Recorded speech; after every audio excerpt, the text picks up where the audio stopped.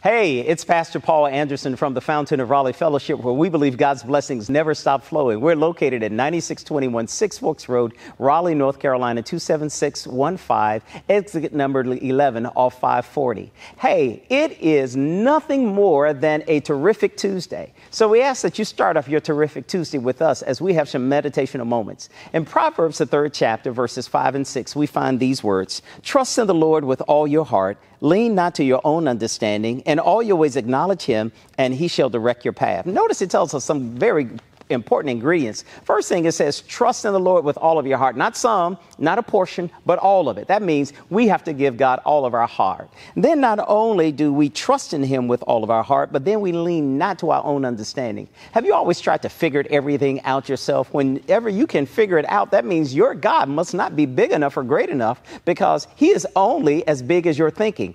We need to remind ourselves that God is bigger than we can ever think and ever imagine. So let's allow him to do the work. Let's trust in him.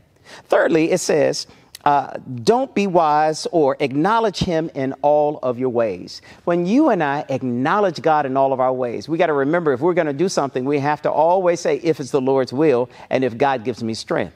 Let's remember to do that, because in doing so, we acknowledge that we are not all powerful, but God is all powerful. So on this terrific Tuesday, make sure that you have put the Lord first in your life. You're trusting him with all of your heart and in all of your ways, and he promised he'll direct your path. Hope you have a terrific Tuesday, and we'll see you again on our next meditational moment.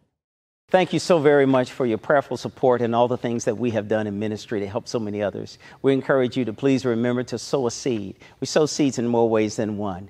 We can tangibly sow a seed into this ministry by going to thefountainofraleigh.org and click at the donate button. It is from there you can safely and securely give through PayPal, or else you may use the Tithely app. We thank you so very much for your generous support in times past, and we thank you for your present support and what you will do in the future. May God richly bless you, exceedingly and abundantly above all that you're able to ask, say, or think, according to his power at work in you. God bless you.